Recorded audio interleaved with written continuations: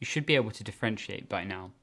However, you can't really use the chain rule as it is because the equation is represented as a fraction. So whenever you're dealing with fractions that you need to differentiate, you need to use the quotient rule formula. The numerator is u and the denominator is v. The formula is v du over dx minus u dv over dx, all divided by v squared.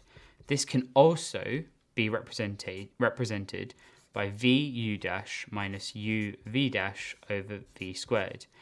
U dash or v dash is the universal notation for something that has been differentiated once. So let's crack on. U equals 4x, so then u dash would equal 4. V would be 3x squared plus 2, so v dash would be 6x. We now just plug these in, so v u dash minus u v dash all divided by 3 squared plus 2. So let's plug that in.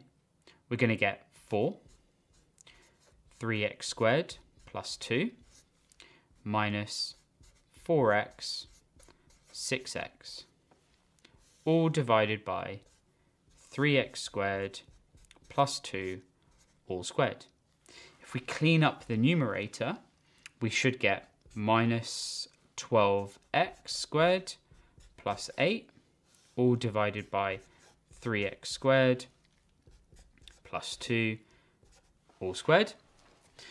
Now we can factorize the top, so we'll get minus 4, and it's going to be 3x squared minus 2, all divided by 3x squared plus 2 squared. It would be great if this was also a positive, because then it would cancel out and you would actually have minus 4 over 3x squared plus 2, but it isn't, and that has been successfully differentiated.